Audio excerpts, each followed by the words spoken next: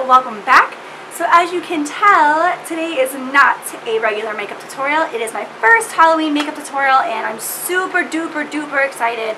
As you may know, Halloween is my favorite time of year, favorite holiday. It's just, I have so much fun doing it. So last year I didn't have a YouTube channel when Halloween came around, so I posted a ton of photos last year, but I didn't get to do any actual tutorials. And a lot of people were asking me how I achieve those looks, so I'm super excited that I have a YouTube this year to show you guys. So this is actually a look that I did last year.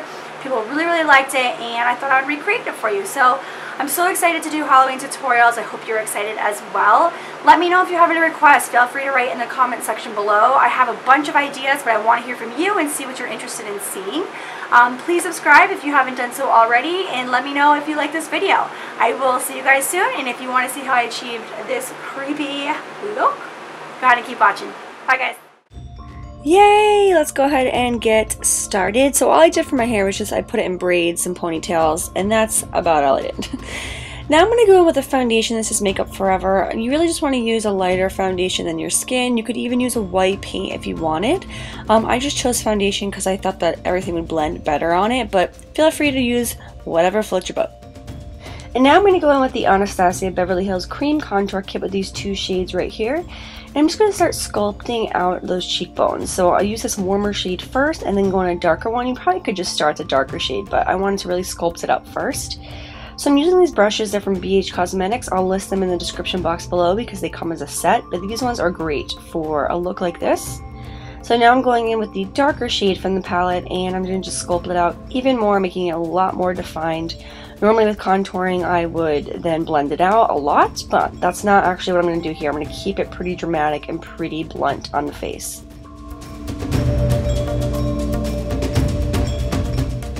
Next, I'm going to bring those contour shades up on the temples and on my forehead.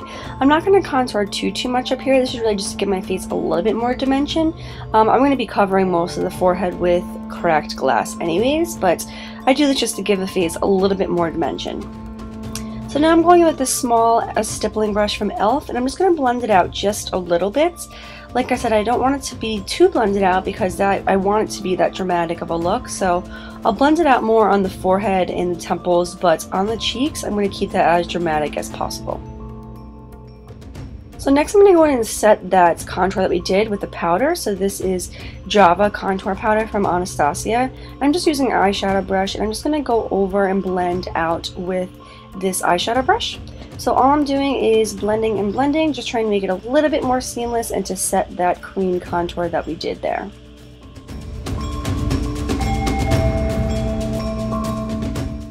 I'm also going to do a little bit of contouring under my lip just to make them appear a little bit more fuller. Now I'm going with blush. This is MAC Prolong-wear in the shade I'm a Lover. And I'm really going to pack on that blush. Pretty much all the things in this look are a lot more dramatic than usual, so I wanted a very pink blush. And I wanted to put a lot on it because, you know, dolls are pretty dramatic looking. So that's what I'm doing here, just applying that blush just to the apples of my cheeks. Now I'm going to go back in and just put a little bit more of the contour shade of the powder, just in case I lost any when I was putting the blush on, but this is totally optional. I'm just super OCD and wanting to go back and just blend it out just a little bit more. And I also wanted to contour my nose just a little bit with the powder, so all I'm doing is placing that powder on the sides of my nose, again just to sculpt it out just a little bit more. Now I'm going in with this brow pencil. Actually this is from Almay. I pretty much just used whatever I had, but this is just to create the little freckles on the face, so if you wanted to use a brown eyeliner or anything that's brown, a gel liner, anything like that, that's perfect. I just wanted to use whatever I had there, and I don't use this for my eyebrows anymore, so I thought it'd be good to use this product for once. So all I'm doing here again is just creating those fake freckles. Now I'm going to go and do my eyebrows. I just fast forwarded through this part because I didn't really do too much. I basically took the shade, it's from Anastasia Beverly Hills Brunette, or dark brunette I think, and all I did was just fill in my eyebrows just a lot more than I usually do, and just a little bit more dramatic with the arch there. So that's pretty much all I did for the eyebrows. You don't have to do too much to them. Like I said, you're going to be drawing a lot up on your forehead area, so you're not really going to have too much attention on them anyways. So just fill in your eyebrows as usual and maybe just a little bit more dramatic than you normally would. Next, going in with this NYX Jumbo Pencil in the shade Milk. I'm going to be sculpting out that under eye area where it's going to be white. Now this is just going to be an appearance to make the eyes look a lot bigger. I did go quite large in this area this time, you know, this was a recreation like I mentioned, but I think it looks fine in the end. Again, I'm using this jumbo pencil mainly because I wanted it to be something easy that you could go out and get, not using my special paints. So this is just an easy way to create that white look. I did bring it up on the actual lid, and I probably wouldn't do that next time just because it wasn't super easy to blend the shadows, as you'll see in just a moment. But it was easy to draw on. So next time I'll probably just put it just on the under eye area. Now I'm going with my finger and I'm just blending it out just a little bit to make it a little bit less harsh on the eyes, but I'm really only doing that on the upper lid, preparing it for the shadows. Now I'm going with a black eyeshadow. This is from Makeup Geek. This is in the shade Corrupt. Any black eyeshadow will do. And as I mentioned earlier, it was really hard to blend this out, so you know, you don't have to be super precise because the attention's not really going to be on the art of how my eyeshadow is, but all I'm doing is going back in from the inner to outer corner, just blending out that eyeshadow as best as I could. It took quite a while, like I said, because the shadow didn't quite blend well on that cream base that we put, so in the future definitely use maybe like an eyeshadow base. That would be probably a little bit easier for you to blend out the shadows. Next I'm going with this powder, the Lumiere Luxe powder from Ben Nye. This stuff is crazy, you guys. Look at the pigment on this. I'm only using it on my eyes today, but I'm going to be using it in a lot of my tutorials for this upcoming month. All I'm doing is using my finger and just placing this on the lid. This is just to give the eyes just a little bit more of a pop, but that's all I'm doing, is just placing it on the lid with my finger.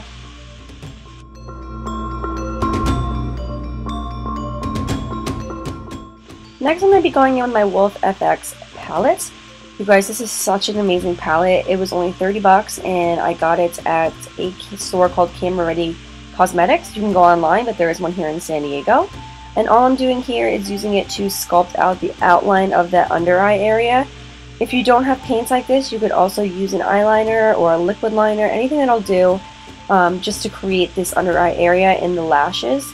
So now I'm just going in and creating lashes along that outlined area. You can be a lot more precise with this. I wasn't trying to make this really detailed. I just wanted to go in and create that line. Again, the focus is going to be on the forehead once we put the cracked glass there, but here you go, just putting in with the paints. Again, creating the outline for the under eye area as well as the lashes. Now I'm just going back in and blending out that eyeshadow just a little bit more now that we put that glittery pigment on, but now we're just going to move on to the eyes. So now I'm just curling my lashes, just preparing them for the large, voluminous lashes that I'll be putting on. Also putting on just one coat of mascara. This is the Physicians Formula that I love. And here I am just, again, doing just one coat of mascara, trying to prep them for the large lashes that I'll be using. And the lashes that I'm using today, they're from Sephora. I can't remember the name, but I believe they're the mink ones. I'll look them up online and talk about them below. But they are just so fun, so dramatic, and with this look you really want to do some dramatic eyes because I think that's what really brings the look all together. But use whatever you have. If you don't want to use lashes, feel free to just do some coats of mascara, but again, I think the lashes really make a difference for this look.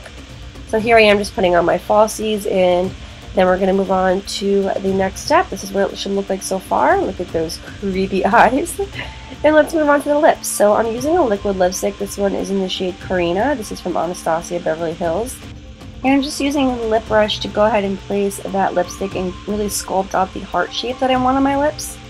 I would really recommend using a liquid lipstick for this step, any color that you want, mainly because we're not drawing symmetrical shapes in the top and bottom, so if you close your lips, you don't want them to transfer from one lip to the other. So that would be eliminated if you're using a liquid lipstick because there won't be any transfer. So now I'm just filling in the heart shape that I created, and this is what your lips should look like so far. So I want to create a little bit more of a nutcracker type now, so that's what I'm doing here. I am just drawing lines from the outside corners of my lips down on the sides, and then kind of create, you know, a few fake screws just so it looks a little bit more realistic. This is just using the Wolfe FX paint from that palette that I showed earlier, but again, you feel free to use eyeliner or whatever works for you. Now I'm going into the white shade from the palette, and I'm just creating a little bit of a white reflection just to give it a little bit touch. Totally optional, don't need to do it. Now I'm going back in with that contour shade that I used in my cheeks earlier, and all I'm doing is just placing this on the outer sides of the lips and where I put those lines, mainly to create a little bit more of a shadow and make it a little bit more realistic. I try to use a little bit more of shadows and highlights in this just so it does look a little bit more realistic. I'm going to try doing that with a lot more of my looks this year. So here I am just placing those contour shades just where I feel fit. So now let's go on to the cracked doll. You could just stop there, but that's just not fun. So honestly, you guys, there isn't much to talk about for this part. All I did was take the brush that came with the palette and just create a bunch of, you know, abstract lines. Some edges I'm going to just kind of put a little bit more of the paint just to create more of a shadow. But I'm just kind of connecting everything. I was thinking kind of when you see lightning bolts, how they kind of go in all different directions. That's pretty much what I had in mind when I started to draw these. So just be creative. I couldn't recreate this if I tried. All I'm doing is just placing a bunch of lines, connecting them, shading some areas, making some areas a little bit darker than others, and just kind of making all my forehead covered in these cracks. So if you think about it, if you're going to crack a mirror, there's not going to be any specific lines. It's not going to be perfect. So you really can't do wrong here. So go ahead and just start drawing and see where it takes you. So I'll pretty much just let you watch me create some lines, some shadows, and just go to town and see what I can come up with.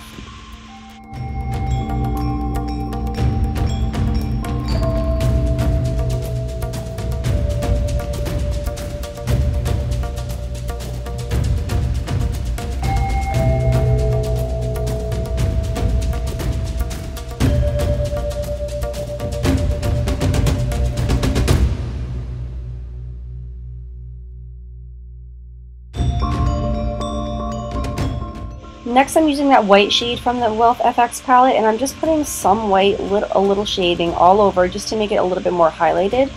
Do this wherever you think looks good, and you don't need to do it on every single corner. Now I'm going with this Stage Blood from Mehron, and I'm just taking it on the end of a Q-tip, and I'm just trying to make it a little bit more dramatic. I did that really dark black spot in the center of my head, kind of as the center of the wound, and I'm just placing the blood all around where I think it looks like it should go.